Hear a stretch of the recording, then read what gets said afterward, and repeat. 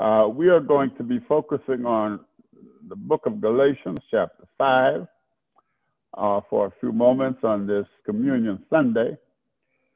5, beginning at the 16th verse.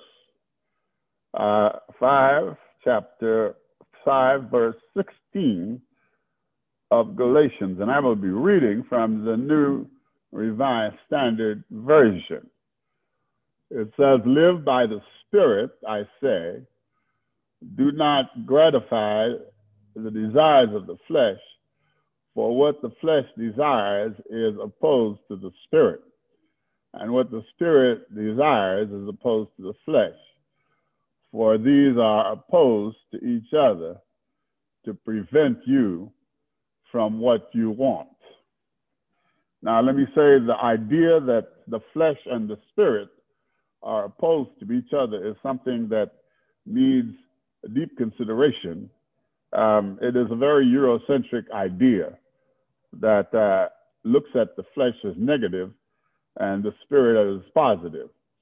But we are not going to be emphasizing in our sermon today this business of the flesh. The 18th verse continues, "But if you are led by the Spirit, you are not subject to the law." If you're led by the Spirit, you are not subject to the law. So the discussion is about the law and the Spirit. Now, the works of the flesh are obvious: fornication, impurity, licentiousness, idolatry, sorcery, enmities, strife. Enmities had to do with division, strife, jealousy, anger, quarrels, dissensions, factions, envy, drunkenness, carousing, and things like these. This is not an exhaustive list. There are a whole bunch of other things that go into that category. Stabbing each other in the back, a whole bunch of other things.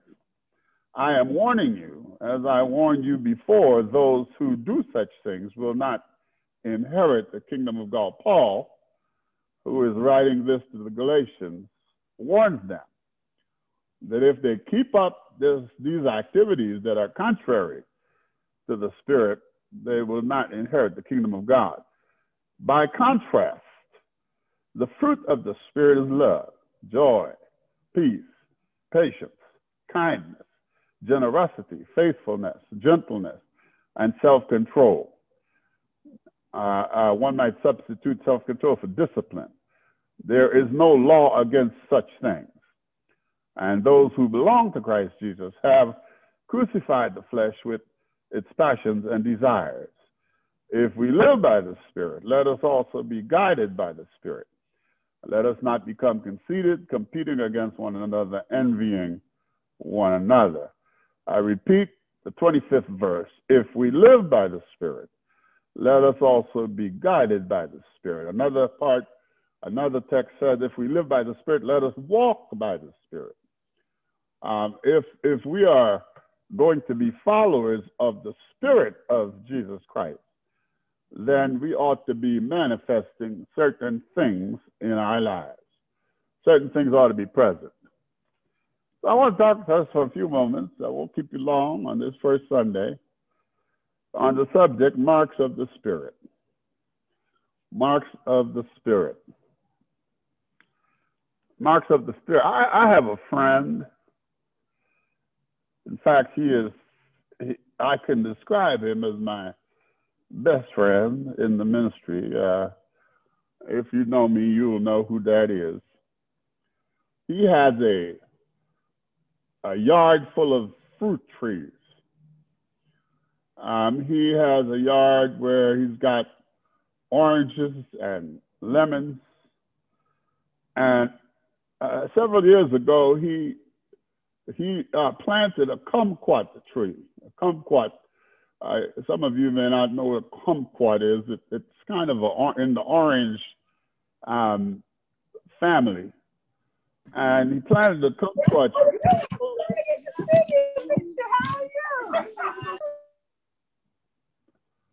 He planted a kumquat tree close by the lemon trees. And over the years that we have been friends, he will collect all those lemons and he will squeeze them and bring bottles of lemon juice to Alfie and I, and so we can make lemonade. And for the last couple of years, his kumquat tree has begun to flourish and provide kumquats. And this year, for the first time, we got 3 bottles of juice that were a result of kumquats and lemons. Apparently, the lemon tree and the kumquat tree have been, with the help of maybe the bees in the garden, been fertilizing each other. So now the kumquat tree and the lemon tree are producing fruit that are very similar. And one of the things we have discovered is that the fruit of these kumquats and lemons is very, very pleasing. Very pleasing. I wouldn't say sweet, but very pleasing. Now, I'm not calling his name because I don't want any of y'all calling him up or asking him when you see him if you can get a bottle of the juice. But it is delicious. And we got 3 bottles about 2 weeks ago. We have consumed those. We have enjoyed them thoroughly, and I can't wait for the next crop, as it were. But I want us to note that nature has a way of teaching us certain things. The fruit of those trees, the fruit, that is to say, the fruit associated with those trees, are fruit that produce something delicious and something sweet. And it seems to me that part of what the lesson of nature is that there are certain characteristics that are present when certain fruit are present in the community. You'll get it in a minute. You'll get it in a minute if you haven't gotten it. I'm talking about the marks of the Spirit. Now, I've been around long enough now that there are a lot of people, I would say clergy, who are out there who credential themselves by saying they were mentored by Dr. Cummings. Dr. Cummings is my mentor. And I confess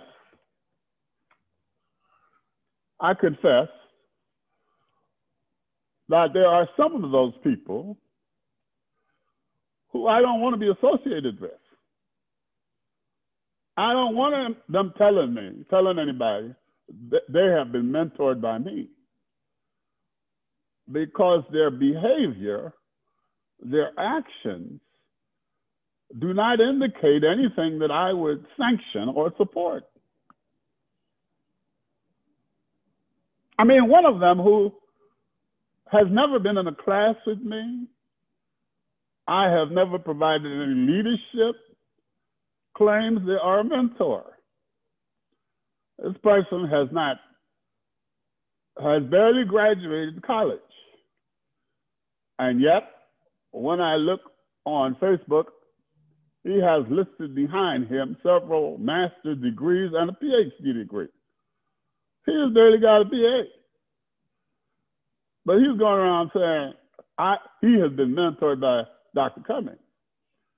And there's another young man who credentialed himself in the Faith in Action Network by saying he's a mentor, he's a mentee of Dr. Cummings, and his actions do not suggest anything that I, myself, would sanction or involve with. There are people who I gladly own up to mentoring. There are people who I'm not particularly.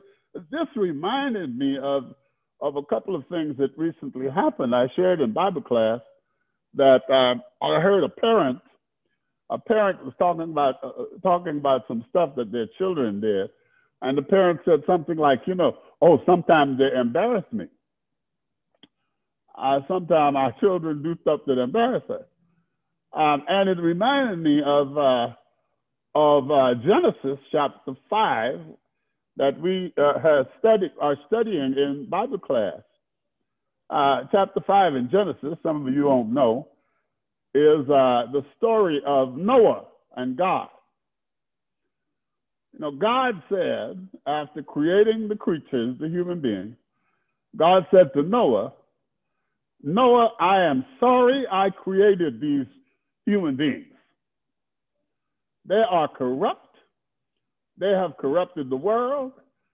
And because I am sorry, in other words, God said, I am embarrassed that these are considered my products, my children. And because of that, I'm going to wipe them out. I'm going to flood the whole world.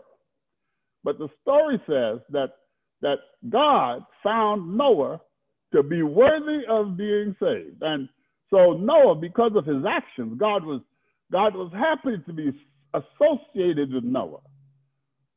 God made a special covenant with Noah. Now, all of those stories that I've shared about kumquats and lemons and parents and people who associate themselves with you and say you are a mentor, and the story of God and God being sorry.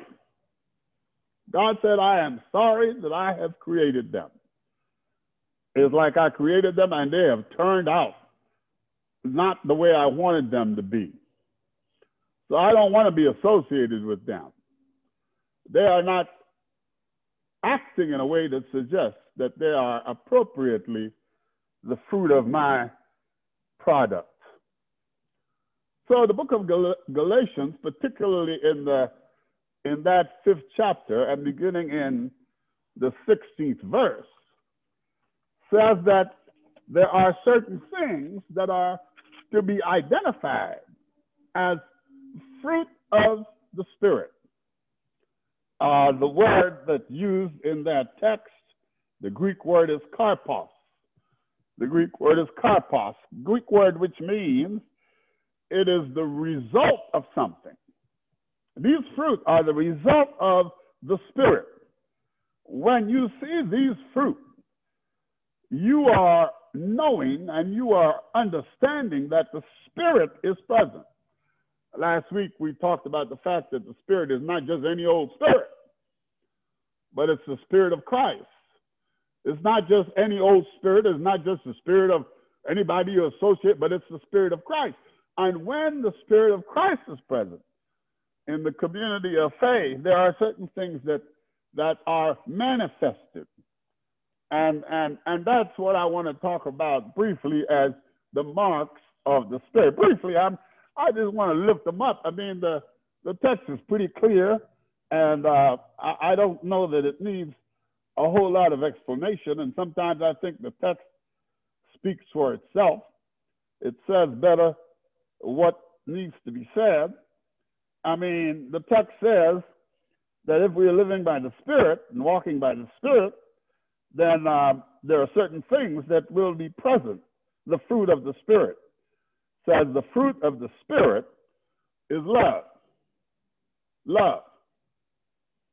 Not hate. Love. If the Spirit of Christ is present, it's a loving community. The fruit of the Spirit is joy, peace, patience, kindness, generosity. Generosity, let me say that again. Generosity, faithfulness, gentleness, self-control or discipline. I mean, there are 8 or 9 things listed there as what the marks of the Spirit are, what the fruit of the Spirit are.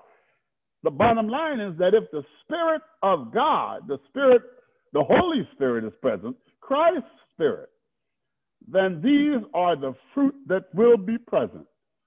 as a consequence of that spirit. Now, on the other hand, if a whole bunch of other stuff is going on, if there's a whole bunch of hating going on, if there's a whole bunch of not loving each other going on, if there's a whole bunch of dissension going on, if there's a whole bunch of divisiveness going on, that is not the Spirit of Christ.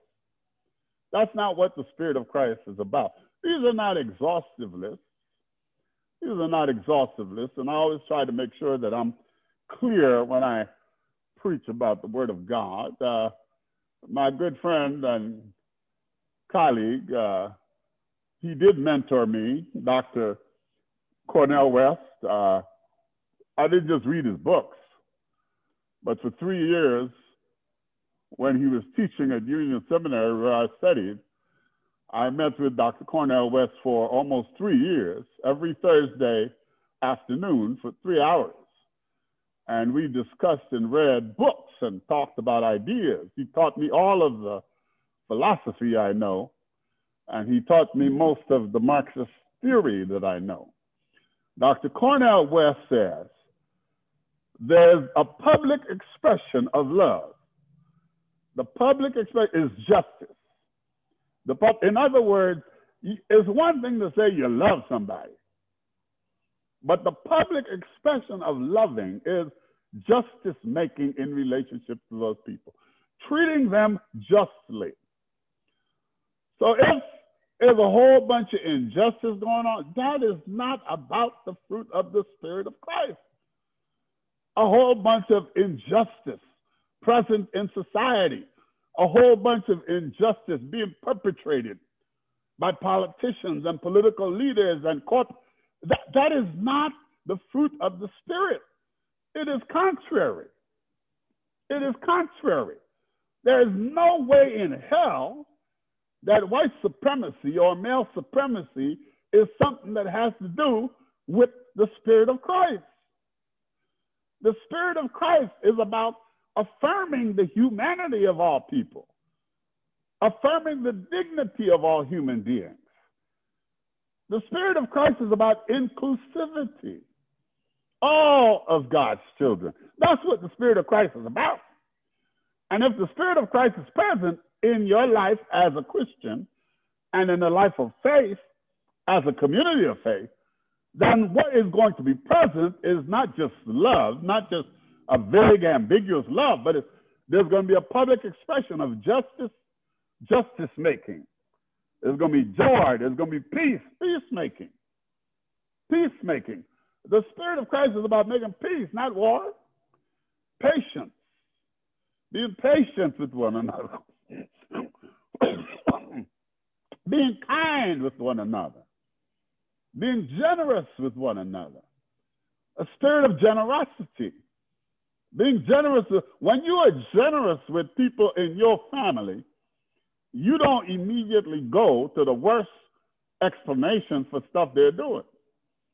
You treat them with generosity, faithfulness, gentleness, and self-control. Discipline is according to the Spirit. Now, there's a lot of lack of discipline, but discipline is a mark of the Spirit. And I am grateful to God for providing us with some guidelines that can help us as we think about what it means to be a community of the Spirit. Now, for a long time, people affirm that when the Spirit is present, people speak in tongues. And when the Spirit is present, people praise God. But the Spirit of God is about a whole lot more than just those things. Those are just liturgical, ritual expressions. The Spirit of Christ is a spirit that manifests itself in making peace and loving your neighbor as yourself. That's what the Bible says. Loving your neighbor as yourself. The Spirit of Christ is manifested when you love yourself, when you love others, when you don't just backstab each other in the community of faith. The Spirit of Christ is present when you live generously with others, when you share what you have with others. That's what the Spirit of Christ is about.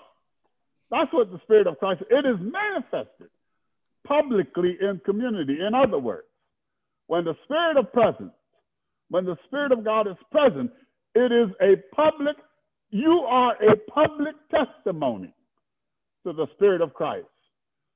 And then people will say, I know that them folk are in the Spirit. I know that them folk don't just talk about being in the Spirit, but they also walk in the Spirit. I know that those folk are actually people who are testimonies to what it means to be living epistles, living testimonies to what it means to walk in the Spirit. So, brothers and sisters, I just want to remind us this Sunday that while the Spirit's presence is a spirit of worship and praise and joy, and we ought to worship and praise and joy, the Spirit of Christ is also a spirit that holds us accountable and responsible to live according to these marks. These marks should be present in our lives so that we can be a testimony to what the Spirit of Christ is about and what the living presence of God is all about. And if we do those things, then we will be found faithful in that great day, in that great getting up morning. God will find us faithful and grant us that well done, thou good and faithful servant. Listen, all we have in the end is our word. And if we say, I'm a Christian, if we say, I'm a Christian who believes in Christ, if we say we are followers of Jesus, if we say we are followers of Jesus who is manifesting God's Spirit in the world, then we have a responsibility to not just pray, not just praise, but we ought to also have the responsibility to be justice makers and peacemakers and to love those around us and be committed to being faithful stewards of what God has blessed us with. And if we do those things, God will find us faithful and we can give God the glory together. And as we prepare to celebrate communion today, we celebrate communion because we say we are followers of Jesus. I wanted to remind us that there are certain marks that go along with the presence of the Spirit. I think they're sweet, like the juice from those kumquats and lemon trees.